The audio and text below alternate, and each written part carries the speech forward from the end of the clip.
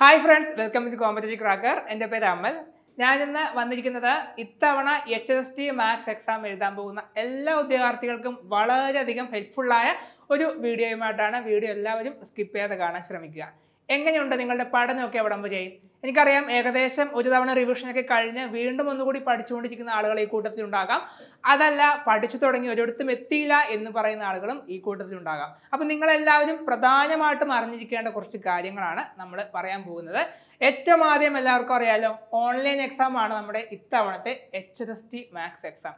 എനിക്കറിയാം ഈ വീഡിയോ കാണുന്നവരിൽ പലരും തന്നെ ചില ബാങ്ക് എക്സാംസ് ഒക്കെ എഴുതിയിട്ടുണ്ടാകും അല്ലേ? ഈ ഓൺലൈൻ മോഡിൽ പല എക്സാംസും എഴുതി കാണും. അപ്പോൾ ആ എക്സാം എങ്ങനെയാണെന്ന് പരിചിതമായ ആൾക്കാരെ ഈ കൂട്ടത്തിൽ ഉണ്ടാകാം അല്ലേ? മാത്സ് ആയതുകൊണ്ട് തന്നെ നിങ്ങൾക്ക് എന്താ പറയുക, റഫായിട്ട് ചെയ്തു നോക്കാനൊക്കെ സമയം ധാരാളം ഉണ്ടാകാം. യെസ്, അപ്പോൾ ഇനി നമ്മൾ ഡിസ്കസ് ചെയ്യാൻ പോകുന്നത് എന്താണെന്നറിയോ? നമ്മുടെ മൊഡ്യൂൾസിനെ പറ്റിയാണ്. നോക്കിക്കേ, 10 മൊഡ്യൂളാണ് നമ്മുടെ എക്സാമിനുള്ളത് പഠിക്കാൻ. അറിയാലോ, കഴിഞ്ഞ തവണത്തെ പോലെയല്ല, ഒരു പരിഷ്കരിച്ച സിലബസ് ആണ്. ഓരോ മൊഡ്യൂളിൽ നിന്നും എത്ര മാർക്കിന് ചോദ്യങ്ങൾ വരുമെന്ന് കൃത്യമായിട്ട് അവർ പറഞ്ഞിട്ടുണ്ട്. സോ നമുക്കിവിടെ ഒന്നും സ്കിപ്പ് ചെയ്ത് കളയാനോ കാര്യങ്ങളോ ഒന്നുമില്ല. പക്ഷേ ഇനിയും നിങ്ങൾക്ക് ചെയ്യാവുന്നത്, പലരും ചില ടോപ്പിക്സ് ഒക്കെ പലർക്കും പല രീതിയിൽ ബുദ്ധിമുട്ടുള്ള ടോപ്പിക്സ് ആണ്. നോക്കിക്കേ, എങ്കിലും നിങ്ങൾക്ക് ഇവിടെ എന്ത് ചെയ്യണം, ഈ ഒരു 10 ദിവസം എങ്ങനെ പഠിക്കണം നോക്കിക്കേ. ലീനിയർ ഓൾജിബ്ര ഒരു പക്ഷേ സെറ്റ് എക്സാം, അത് വളരെ പ്രധാനപ്പെട്ട കാര്യമാണ് കേട്ടോ. നമ്മുടെ സെറ്റ് എക്സാമിന്റെ സിലബസും ഈ പറയുന്ന HSTയുടെ സിലബസും രണ്ടും കൂടി കമ്പയർ ചെയ്താൽ ഒരുപാട് കോമൺ ടോപ്പിക്സ് വന്നിട്ടുണ്ട്. അപ്പോൾ സെറ്റിന് വേണ്ടി നിങ്ങൾ പ്രിപ്പയർ ചെയ്ത നോട്ട്സും കാര്യങ്ങളൊക്കെ ഉണ്ടെങ്കിൽ അത് തീർച്ചയായിട്ടും നിങ്ങൾ എന്ത് ചെയ്യുക, ഇപ്പോഴത്തെ നമ്മുടെ HST എക്സാമിന് ഉപയോഗിക്കുക. വളരെയധികം ഹെൽപ്ഫുൾ ആയിരിക്കും കേട്ടോ. നോക്കിക്കേ, ഇവിടെ ലീനിയർ റിയൽ ഇത് രണ്ട് മൊഡ്യൂളും ഏകദേശം എല്ലാവർക്കും അറിയാവുന്ന മൊഡ്യൂൾസ് ആണെന്ന് ഞാൻ വിചാരിക്കുന്നു. പഠിച്ച കാര്യങ്ങളൊക്കെ തന്നെ നമ്മുടെ ഡിഗ്രിക്കും PGക്കും പഠിക്കുന്ന ടോപ്പിക്സ് ഒക്കെ തന്നെയാണ്. ഈ ലീനിയറും റിയലും നമുക്ക് പെട്ടെന്ന് തന്നെ ആൻസറിലേക്ക് എത്താൻ പറ്റിയ ഭാഗമാണ് ഈ 2 മൊഡ്യൂളും എന്ന് പറയുന്നത്. കാരണം ഇവിടെ പ്രത്യേകിച്ച് ചെയ്തു നോക്കാനും കാര്യങ്ങളൊന്നുമില്ല. ആ കൺസെപ്റ്റ് അറിയാമെങ്കിൽ നമുക്ക് പെട്ടെന്ന് തന്നെ എന്ത് ചെയ്യാം, അത്തരത്തിലുള്ള ചോദ്യങ്ങൾ നമുക്ക് എന്ത് ചെയ്യാൻ പറ്റും, പെട്ടെന്ന് ആൻസറിലേക്ക് എത്താൻ സാധിക്കും. റിയലിന്റെ കണ്ടിന്യൂവേഷൻ വരുന്നുണ്ട് മൊഡ്യൂൾ 3. പിന്നെ അബ്സ്ട്രാക്ട് 3ഉം 4ഉം എന്താണ്, 4ഉം 5ഉം അബ്സ്ട്രാക്റ്റ് ആണ്.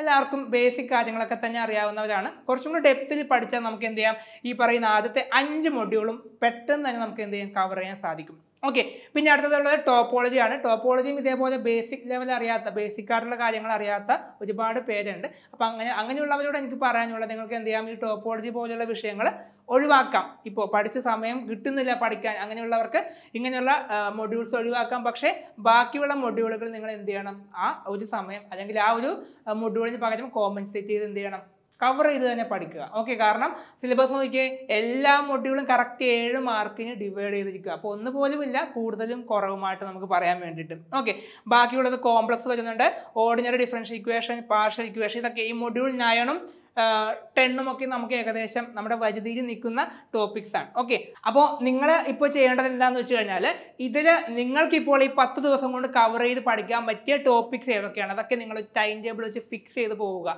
ഒരു ദിവസം ഒരു മൊഡ്യൂൾ തീർക്കുമെന്ന് ശബ്ദം എടുത്ത് തന്നെ എന്ത് ചെയ്യുക, പഠിക്കാൻ ശ്രമിക്കുക. ഓക്കെ ആണല്ലോ. ഇനി നമ്മുടെ സിലബസിലെ വളരെ പ്രധാനപ്പെട്ട ഒരു ഭാഗമുണ്ട്, സ്പെഷ്യൽ ഫംഗ്ഷൻസ് എന്ന് പറയും.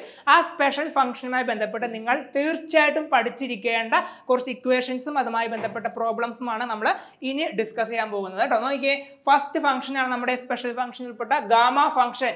ഇത് അറിയപ്പെടുന്നത് Euler integral of first kind എന്നുകൂടി നമ്മുടെ ഈ ഗാമ ഫംഗ്ഷൻ അറിയപ്പെടുന്നുണ്ട്. ഇത് വളരെ ഇമ്പോർട്ടന്റ് ആയ ഇക്വേഷൻ ആണ്, കാണാതെ പഠിച്ചുകൊള്ളുക. നോക്കിയേ, gamma of n is equal to integral 0 to infinity x raised to n minus 1 into e raised to minus x dx where n greater than 0. Positive number ആയിരിക്കണം എന്ന് മാത്രമേ ഉള്ളൂ. ഈ ഒരു ഫംഗ്ഷൻ, ഈ ഒരു വളരെ ഇമ്പോർട്ടന്റ് ഇക്വേഷൻ കാണാതെ പഠിച്ചു വെക്കുക. അതേപോലെ തന്നെ സ്പെഷ്യൽ ഫംഗ്ഷനിൽ പെട്ട രണ്ടാമത്തെ ഇക്വേഷൻ ആണ് ബീറ്റ ഫംഗ്ഷൻ. ബീറ്റ ഫംഗ്ഷൻ എന്താ പറയുന്നത്, beta of mn is equal to integral 0 to 1 x raised to m minus 1 1 minus x raised to n minus 1 dx. എമ്മും എന്നും എന്താണ്, 0-നേക്കാൾ വലുതായിരിക്കണം. ഈ 2 ഫംഗ്ഷൻസും പഠിച്ചു വെക്കുക കേട്ടോ. നമ്മുടെ റിയലിന്റെ ഭാഗത്ത് വരുന്ന ഏറ്റവും അവസാനത്തെ ടോപ്പിക്കാണ്. ഒരു ചോദ്യം നമുക്ക് എന്ത് ചെയ്യാം, ഇതിൽ നിന്നും തീർച്ചയായിട്ടും പ്രതീക്ഷിക്കാം. ഇവിടെ നിങ്ങൾ വേറെ ഒന്നും അറിഞ്ഞിരിക്കേണ്ട, കുറച്ച് പ്രോപ്പർട്ടീസ് ഉണ്ട് ഈ 2 ഫംഗ്ഷനുമായി ബന്ധപ്പെട്ട്, അത് മാത്രം നിങ്ങൾ പഠിച്ചു കൊണ്ടുപോയാൽ മതി. നോക്കിയേ, yes, properties of gamma and beta function എല്ലാവരും നിർബന്ധമായും എന്ത് ചെയ്യുക, ഈ പറയുന്ന എല്ലാ പ്രോപ്പർട്ടീസും എല്ലാ ഇക്വേഷൻസും എഴുതിയെടുക്കുക. ഓക്കെ, നോക്കിക്കേ, ഫസ്റ്റ് നമ്മുടെ മെയിൻ ഇക്വേഷൻ കാണാതെ പഠിക്കുക. യെസ്, ഇത് നമ്മുടെ മെയിൻ ഇക്വേഷൻ ആൽഫ അതോടെ ഗാമയുടെയും ബീറ്റയുടെയും മെയിൻ ഇക്വേഷൻസ് കാണാതെ പഠിക്കുക. നോക്കിക്കേ, പിന്നെ നോക്കിക്കേ, പിന്നെയുള്ള ഈ ചെറിയ ചെറിയ റിസൾട്ടുകൾ ഉണ്ടല്ലോ. നോക്കിക്കേ, gamma of n + 1 is equal to n gamma of n is equal to n factorial. നിങ്ങൾക്ക് പ്രോബ്ലംസ് മെയിൻ ആയിട്ട് വരിക ഇതേപോലുള്ള റിസൾട്ട് ബേസ് ചെയ്തുകൊണ്ടായിരിക്കും. ഓക്കെ, നോക്കിക്കേ, gamma of 1 is equal to 1, gamma of 1/2 equal to √π. കണ്ടോ, ഇതേപോലുള്ള റിസൾട്ടുകൾ ബേസ് ചെയ്തായിരിക്കും നിങ്ങളുടെ എക്സാമിന് ചോദ്യങ്ങൾ വരിക. ക്ലിയർ ആണല്ലോ? യെസ്, അതേപോലെ തന്നെ നോക്കിയേ, ബീറ്റ ഓഫ് m എന്താ, ഈ പറയുന്ന എല്ലാ ഇക്വേഷൻസും എല്ലാ റിസൾട്ടും തന്നെ എന്ത് ചെയ്യുക, നിങ്ങൾ പഠിച്ചുകൊണ്ട് പോവുക. ഓക്കെ ആണല്ലോ? ഇനി ബീറ്റ ഫംഗ്ഷനുമായി ബന്ധപ്പെട്ട വളരെ പ്രധാനപ്പെട്ട റിസൾട്ടുകളാണ് ഈ കൊടുത്തിരിക്കുന്നത്. ഇത് നിങ്ങൾ എന്ത് ചെയ്യുക, തീർച്ചയായിട്ടും പഠിച്ചുകൊണ്ട് പോകേണ്ടതാണ്. ഓക്കെ ആണല്ലോ? ഇനി നിങ്ങൾക്ക് ഡൗട്ട് ഉണ്ടാകും, ഈ റിസൾട്ടുകളൊക്കെ വെച്ചുകൊണ്ട് എങ്ങനെയായിരിക്കും എക്സാമിന് ചോദ്യങ്ങൾ ചെയ്യുക എന്നത്. നമുക്ക് നോക്കാം. Problems related to gamma and beta functions. First ചോദ്യം നോക്കാം. Evaluate integral 0 to infinity x⁴ e⁻⁻x dx. ചോദ്യം മനസ്സിലായല്ലോ? ഓപ്ഷൻ നോക്കാം. Option A 24, option B 29, option C -1, option D 0. നോക്കിക്കേ, ഈ ചോദ്യം കാണുമ്പോൾ, അതായത് 0 ടു ഇൻഫിനിറ്റി എക്സിന്റെ ഒരു പവർ e⁻⁻x ഇങ്ങനെ ഒരു ടേം കാണുമ്പോൾ നിങ്ങളുടെ മനസ്സിലേക്ക് ഉറപ്പായിട്ടും വരേണ്ട സ്പെഷ്യൽ ഫംഗ്ഷൻ ആണ് ഏത്? Gamma of n. നോക്കിക്കേ, gamma of n is equal to integral 0 to infinity x⁻⁻1 e⁻⁻x dx. നോക്കിയേ, ഈ ഒരു ഇക്വേഷൻ നിങ്ങൾക്ക് എന്ത് ചെയ്യണം, എക്സാമിന്റെ സമയത്ത് കണക്ട് ചെയ്യാൻ പറ്റണം, ഉറപ്പായിട്ടും പറ്റണം. ഓക്കെ, നോക്കിക്കേ, ഇവിടെ കമ്പയർ ചെയ്യുമ്പോൾ നമുക്ക് കുറച്ച് വാല്യൂസ് കിട്ടും. നോക്കിക്കേ, e⁻⁻x ഇവിടെ ഉണ്ട്, x⁻n−1 ഈക്വൽ ടു എന്താണ്, x⁴ ആണ്. അപ്പൊ നമുക്ക് നമ്മുടെ തന്നിരിക്കുന്ന ഈ ചോദ്യത്തെ നമുക്ക് ഇതേപോലെ ഒന്ന് കൺവേർട്ട് ചെയ്യാലോ. തീർച്ചയായിട്ടും നമ്മുടെ n-ന്റെ വാല്യൂ എന്ത് കിട്ടും, n-1 ഈക്വൽ ടു, നോക്കിയേ, n-1 ഈക്വൽ ടു 4 ആണെങ്കിൽ n ഈക്വൽ ടു എന്തായിരിക്കും, തീർച്ചയായിട്ടും 5 ആയിരിക്കും അല്ലേ?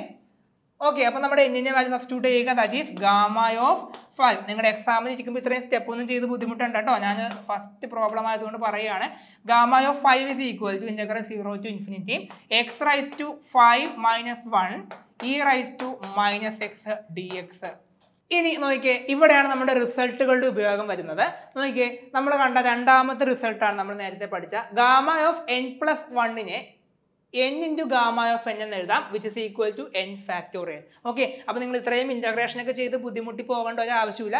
ആ റിസൾട്ടിലേക്ക് നമ്മുടെ ഈ വാല്യൂ സബ്സ്റ്റിറ്റ്യൂട്ട് ചെയ്താൽ മാത്രം മതി. നോക്കിയേ, ഗാമ ഓഫ് n + 1 എന്ന് പറയുമ്പോൾ നമുക്കിവിടെ 5 ആണുള്ളത്. നമുക്കതിന് എങ്ങനെ എഴുതാം, ആക്ച്വലി എങ്ങനെ എഴുതാം, ഗാമ ഓഫ് 4 + 1 എന്ന് എഴുതിക്കൂടെ? ഇതാണ് നമുക്ക് കാണേണ്ട വാല്യൂ അല്ലേ? ഗാമ ഓഫ് 5 ആണ് നമുക്ക് കാണേണ്ട വാല്യൂ. അതിന് നമുക്ക് ഇങ്ങനെ എഴുതാം, ഗാമ ഓഫ് 4 + 1 എന്ന് എഴുതാം. ശരിയാണല്ലോ? ദാറ്റ്സ് ഈക്വൽ ടു, നോക്കി, നമ്മുടെ പ്രോപ്പർട്ടി എന്താ പറയുന്നത്, ഗാമ ഓഫ് n + 1 നമുക്ക് എങ്ങനെ എഴുതാം, n × ഗാമ ഓഫ് n എന്ന് എഴുതാം. അങ്ങനെയാണെങ്കിൽ ഇവിടെ നമുക്ക് എങ്ങനെ എഴുതാം, 4 × ഗാമ ഓഫ് 4 എന്ന് എഴുതാം അല്ലേ? That's equal to 4 factorial. That's equal to എത്ര, 1 × 2 × 3 × 4. കറക്റ്റ്, 1 × 2 × 3 × 4. കണ്ടോ, ആൻസറിലേക്ക് നമ്മൾ എത്തിക്കഴിഞ്ഞു. 4 × 3 12 24. ആൻസർ എന്ന് പറഞ്ഞ ഓപ്ഷൻ എ 24. നിങ്ങൾ ഈ സ്റ്റെപ്പ് ഒന്നും എഴുതണ്ട, ഞാൻ ജസ്റ്റ് ആ ഒരു ഇക്വേഷൻ മെയിൻറ്റെയിൻ ചെയ്ത് എഴുതിയെന്ന് മാത്രമേ ഉള്ളൂ. ഓക്കെ, ഗാമ ഓഫ് 5 എന്ന് പറഞ്ഞപ്പോൾ എങ്ങനെ കാണാം, ഗാമ ഓഫ് 5 കാണുമ്പോൾ തന്നെ എന്ത് ചെയ്യുക, അതൊന്ന് സ്പ്ലിറ്റ് ചെയ്യുക, 4 + 1 then 4 factorial is the answer. Clear ആണല്ലോ? അപ്പോൾ ഗാമ ഓഫ് 10 എന്ന് പറഞ്ഞാൽ നമുക്ക് എങ്ങനെ എഴുതാം, yes, gamma of 10 is equal to എങ്ങനെ എഴുതാം, യെസ്, 9 ഫാക്ടോറിയൽ അല്ലേ? ക്ലിയർ ആണല്ലോ? അപ്പോൾ നിങ്ങൾക്ക് എക്സാമിന് ഇരിക്കുമ്പോൾ നിങ്ങളുടെ മനസ്സിലേക്ക് എന്ത് വരണം, ഒരു ചോദ്യം കിട്ടിക്കഴിഞ്ഞാൽ അതിനെ നമ്മുടെ സ്പെഷ്യൽ ഫംഗ്ഷൻസ് ആയിട്ട് കണക്ട് ചെയ്യാൻ പറ്റുന്നുണ്ടോ എന്ന് തീർച്ചയായിട്ടും ചെക്ക് ചെയ്ത് നോക്കേണ്ടി വരും. ഓക്കെ ആണോ? അപ്പോൾ ഇതേപോലുള്ള ചോദ്യങ്ങളാണ് നമ്മുടെ ഇൻഹൗസിലെ കുട്ടികൾക്ക് നമ്മൾ കൊടുത്ത് വളരെ നല്ല രീതിയിൽ അവർ എന്ത് ചെയ്യുന്നത്, പെർഫോം ചെയ്യുന്നത് എക്സാമിന് വേണ്ടിയിട്ട്. ഒരുപാട് കുട്ടികൾ സിലബസ് എല്ലാം കവർ ചെയ്തുകൊണ്ട് പഠിച്ചു കഴിഞ്ഞു. ഓക്കെ, യെസ്, ഇനി നമുക്ക് അടുത്ത ചോദ്യത്തിലേക്ക് പോകാം. Evaluate integral 0 to infinity x⁻⁶ e⁻⁻3x dx. ചോദ്യം കാണുമ്പോൾ തന്നെ എന്ത് ചെയ്യാൻ പറ്റുന്നുണ്ട്, നമുക്ക് നമ്മുടെ ഗാമ ഓഫ് n എന്ന് പറയുന്ന ഇക്വേഷൻ ആയിട്ട് കണക്ട് ചെയ്യാൻ പറ്റുന്നുണ്ട്. പക്ഷേ ഒരു പ്രശ്നമുണ്ട്, കഴിഞ്ഞ കണക്കിലെ പോലെ എക്സാക്ട് അതേ ടേംസ് ഒന്നും അല്ല ഇവിടെ കിടക്കുന്നത്. e⁻x ആണ് നമ്മുടെ ജനറൽ ഫോം, പക്ഷെ ഇവിടെ കിടക്കുന്നത് എന്താണ്, e⁻−3x ആണ്. So we have to convert it in to e⁻−x form. Okay, അതേപോലെ x⁻n−1 ആണ് ഇവിടെ x⁻⁶ 6 ആണ്. അത് പ്രത്യേകിച്ച് നമുക്ക് ചെയ്യാൻ കുഴപ്പമൊന്നുമില്ല അല്ലേ. എന്നിന്റെ വാല്യൂ എന്താ 7 ഇട്ട് കൊടുത്താൽ മതി. 7 - 1 കറക്റ്റ് ആണ്. അപ്പോൾ നമ്മൾ എന്താ ചെയ്യേണ്ടത്? ഇത് ആണ് മാറ്റിയെടുക്കേണ്ടത് അല്ലേ. ഈ സാധനം e റൈസ് ടു എന്തായിരിക്കണം? പവർ -x ആയിരിക്കണം. സോ നിങ്ങൾ എന്താ ചെയ്യേണ്ടത്? നമുക്ക് എല്ലാവർക്കും അറിയാവുന്ന പോലെ 3x ഈ 3x മാറ്റണം നമുക്ക്. സോ ഞാൻ y equal to എന്തെടുക്കുന്നു? 3x എന്നെടുക്കുന്നു. therefore അറിയാലോ സ്റ്റെപ്പുകളൊക്കെ. dy/dx = 3, then dy = 3dx എന്ന് കിട്ടും. അതേപോലെ dx = എന്ത് വരും? dy/3 എന്ന് കിട്ടും. ഓക്കെ, ഇനി ജസ്റ്റ് ഈ വാല്യൂസ് ഒക്കെ സബ്സ്റ്റിറ്റ്യൂട്ട് ചെയ്യുക.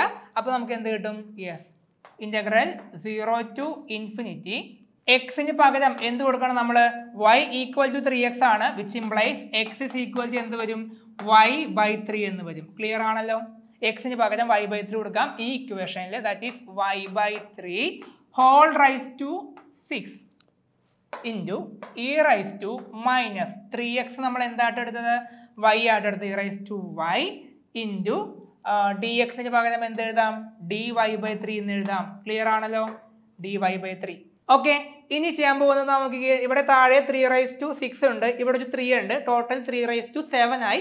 സോ ഞാൻ ആ നമ്പർ ഔട്ട് സൈഡ് എടുക്കുന്നു. That is 1/3 whole raise to 7 integral 0 to ∞. ഇവിടെ എന്ത് മാത്രം ഉണ്ടാകും? നമുക്ക് y റൈസ് ടു 6 മാത്രം ഉണ്ടാകും. ഇൻറ്റു ഇവിടെ എന്തുണ്ടാകും? e raise to -y dy എന്ന് കിട്ടും. ക്ലിയർ ആണല്ലോ, സംശയമൊന്നുമില്ല. നോക്കിയേ, ഇനി നോക്കിയേ, നമുക്കിപ്പോൾ കിട്ടിയിരിക്കുന്ന ഇന്റഗ്രൽ എന്ന് പറയുന്നത് നമ്മുടെ ജനറൽ ഇക്വേഷൻ പോലെ ആയില്ലേ? യെസ്, നോക്കിയേ, y റൈസ് ടു 6 അപ്പോൾ x raise to corresponding elements ഒക്കെ ഈക്വൽ ആണ്. ഈയുടെ പവർ -y ആക്കി, മൈനസ് വേരിയബിൾ ആക്കിയിട്ടുണ്ട്. ഇവിടെയും കറക്റ്റ് ആണ്. ഇനി നമുക്ക് ഉടനെ തന്നെ എന്ത് ചെയ്യാം? നമ്മുടെ ഏത് ഇക്വേഷൻ അപ്ലൈ ചെയ്യാം? ഇത് അപ്ലൈ ചെയ്യാം. ക്ലിയർ? ദാറ്റ് ഈസ് എന്ത് വരും? പുറത്തൊരു കോൺസ്റ്റന്റ് ടൈം കിടപ്പുണ്ട്, 1/3 റൈസ് ടു 7. നോക്കിയേ, ഇതിന് നമുക്ക് എങ്ങനെ പറയാം? ഇത്രയും ടൈമിന് നമുക്ക് എങ്ങനെ പറയാം?